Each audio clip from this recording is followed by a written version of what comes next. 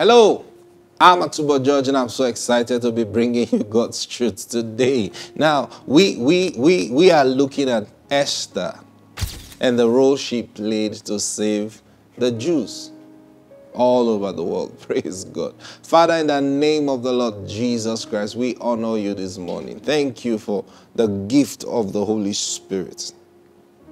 He is the one who guides us into all truth. And today, we are receiving the ministry of the Holy Spirit in our hearts.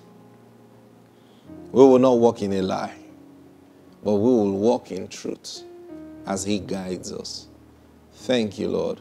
In Jesus' name, amen. Praise God. Now, we are in Esther chapter 5. And I was telling you yesterday how the wicked counselors you surround yourself with will be for your downfall. Now, if you are someone in a place of leadership, ask God.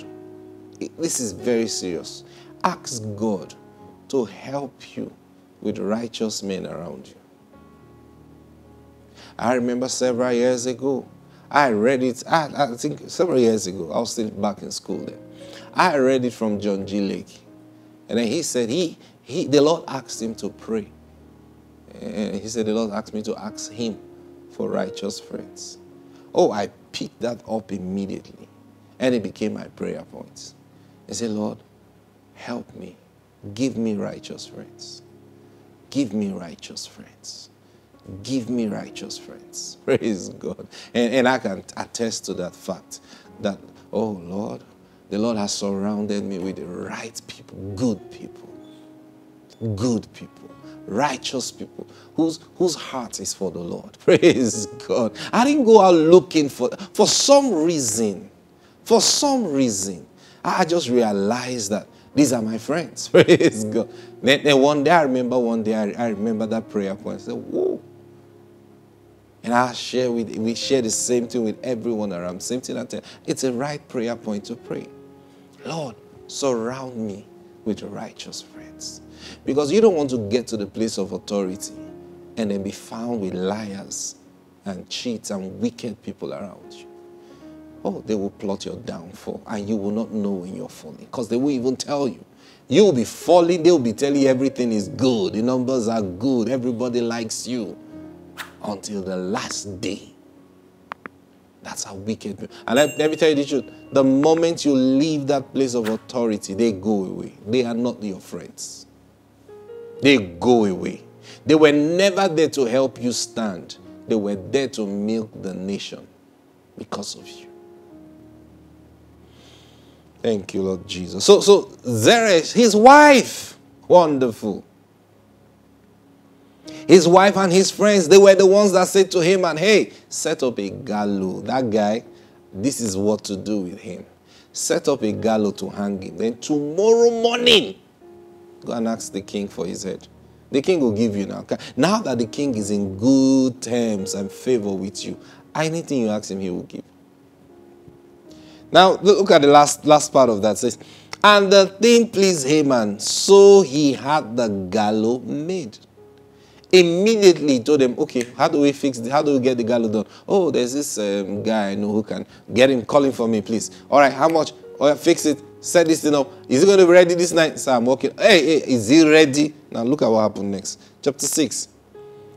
And now, Haman just had this meeting, an arrangement with his wife and friends the previous day. And then he had gone ahead to set up the gallows. Now, this morning, the following morning, he was coming to ask, just like he was giving advice. Just like he was advised, excuse me. Now, look at what happened that same night. That night, the king could not sleep.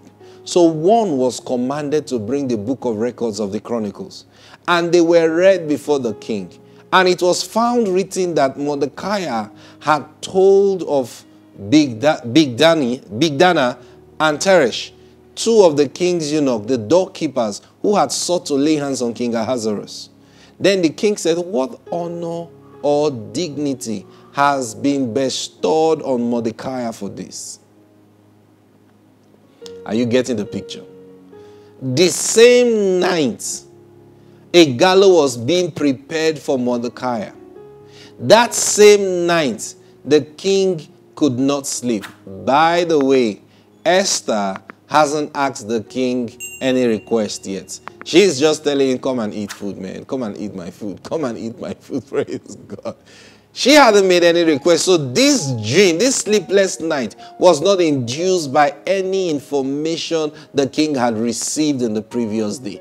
This is purely God at work. I can just tell that at this time, maybe Mordecai was sleeping somewhere, or maybe he was praying somewhere. He wasn't like King, I need to see King. Esther, hey, they had finished their part, they had prayed, and they were waiting on the Lord. Now the Lord began to do his work. The first thing the Lord did, give the king sleepless night. Why? Because the Lord knows. In the morning. Okay, let's read this. So the king told them to bring, because he couldn't sleep. Something was bothering him. What was bothering him? He said, look, get the records of the Chronicles. So yeah, start reading them for me. And they were reading. No, next page. Oh, I remember that. Next page. Oh, yeah, next page. And the king was almost assassinated, but Mordecai saved him. Read that part again. Mordecai, oh yeah, I remember. But hold on, what has been done to this? I remember until the part that he reported the matter, we investigated it, and we hung the men that were responsible. What about the guy Mordecai? What has been done? And listen. And the king's servant who attended to him said, nothing has been done for him. In my heart, I can just see how he answered. I said, King, nothing, no, nothing. Can you imagine? And the king said, what? Someone saved my life and no reward has been given to him? So the king said, who's in the courtyard? Now this was morning time. Hallelujah. Who's in the courtyard? Now Haman had just entered the outer court of the king's palace to suggest that the king hang Mordecai in the gallows that he had prepared for him. Boreke Mumbra. I love this part. Are you getting this picture? Oh, Lord, you are God. Why don't men trust you, Lord? Nobody is his counselor. Do you understand? He is counsel himself. He is the extraordinary strategist. Wisdom is him. Oh, Bali Braga Jakana. Are you getting this picture? This guy was just told yesterday, build a gallows and hang this guy. Tomorrow morning, go ask the king for permission. And then, you know the king will give you. He was too confident. And he didn't say, okay, let's do it next week. The same day, he said, let's fix the gallows. Can we buy it somewhere? No, someone can. Okay, get the person. Fix it. Is it ready? They told him it is ready. Okay. Early morning, he went to the king to ask for that permission. Meanwhile, that same night, the king had determined to honor the same man that he was going to ask the king for his head. I don't know how, you see, if you don't respect God with this, you respect him. Oh, thank you, Holy Spirit.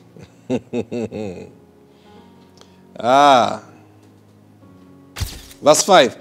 The king's servant said to him, Haman is here, standing in the court. And the king said, let him come in. So Haman came in, and the king asked him, what shall be done for the man whom the king delights to honor?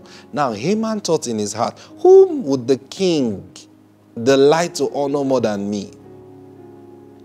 Now are you getting this now? This same guy was just boasting at home yesterday that, man, everything is just working out for you. It's just me. I don't know what I did. The king promoted me. Now Queen Esther asked for a banquet and said only me should accompany the king. I don't know. It's like God is setting me up for something. Now this morning again, the king comes and says, hey guy, I want to honor somebody. What do you think I should do? And he thought to himself, who could the king be thinking of honoring? It's me now. It's not me everything is working out for lately. It's me. Maybe the king doesn't know what to do. He wants me to use my mouth to call my own blessing. All right. And Haman answered the king, verse 7.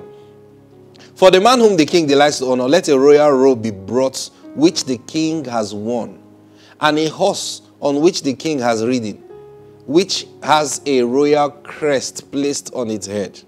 Then let this robe and horse be delivered to the hand of the one the one of the king's most noble princes, that he may array the man whom the king delights to honor. Then parade him on horseback through the city square and proclaim before him, thus shall it be done to the man whom the king delights to honor. I don't need to explain that. Let's go on. Oh, thank you, Lord Jesus. Verse 10. Then the king said to Haman, hurry, take the robe and the horse as you have suggested, and do so for... no, I didn't hear well. I didn't hear right. No. I mean, this is Haman now. The king says, hurry, take the robe and the horse as you have suggested, and do so for the what? No. King, no, that's not what you're supposed to say. King, you're supposed to say, Haman, take the robe as you have said, and call me prince. Oh, thank you, Lord Jesus. No, not Mordecai. Mordecai what? Huh? Watch this. Let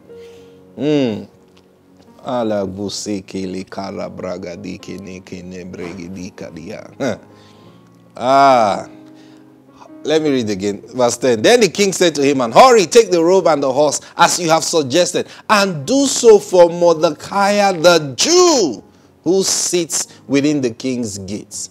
Leave nothing undone of all that you have spoken. All right. So Haman took the robe and the horse, arrayed Mordecai, and led him on horseback through the city square. I can imagine this man's face. I can imagine. Oh, thank you, Lord Jesus. Listen. He wasn't there praying against his enemy and praying, oh God, deal with Mordecai now. Oh God, deal with my enemy. And then, you see, God is humorous. Sometimes, you pray like, oh God, kill my enemy. Let them not see tomorrow. No! It's not sweet. If they die, it's not sweet. Praise God. I'm telling you the truth. David, that's why David said, thou prepares a table before me. It wasn't, notice, David wasn't praying. He didn't say, oh God, prepare a table before me in the presence of... No, David was speaking by observation. The Lord is my shepherd. I shall not want. He makes me to... He was thinking in retrospect. He wasn't confessing. His confession was based on what he has observed. And that's what makes that most times we confess things we don't even know. We don't even mean. Because we're just talking. The Lord is my shepherd. I shall not want. He makes me to lie down. David was looking backward. He was looking in retrospect. And he was saying, man, the Lord indeed is my shepherd. I do not want. And then he says, you prepare a table before me, right in the presence of my enemies. I've seen that happen one and many times. Now that's the same testimony of Mordecai. Are you getting what I'm saying? So quit praying that your enemies should die. Allow God to take care of them. Oh, thank you, Lord Jesus. Thus shall it be done to the man whom the king delights to honor. Verse 12. Afterwards, Mordecai went back to the king's gate. It's not amazing. This Mordecai, I don't know what he saw in that gate. What was pulling him in that gate? Every time that gate. Now that was his duty post. That was where the Lord had commanded him to be. So even after this honor, are you getting something here? Even after this honor, Mordecai didn't say, man, I've received the highest honor of the land. I'm taking this medal and I'm going to frame it up in my house. And then I'm going to be boasting. I'll change my clothes. I'll change my steps. No. Thank you for the honor, King. Oh, thank you. Everybody now knows me and everything. Fine. Next morning, duty post. Men like this are rare. But that's the kind of man God wants you to be. Now, there are pastors who will even tell you, you mean after all that honor you received, you still went to stay at the gates? Did they swear for you at these gates? It was in that gate he saved the life of the king. It was in that gate honor came to meet him. His job was not done yet, brothers and sisters. Marabaya. Our time is up. Praise God. I'll see you tomorrow. Bye-bye.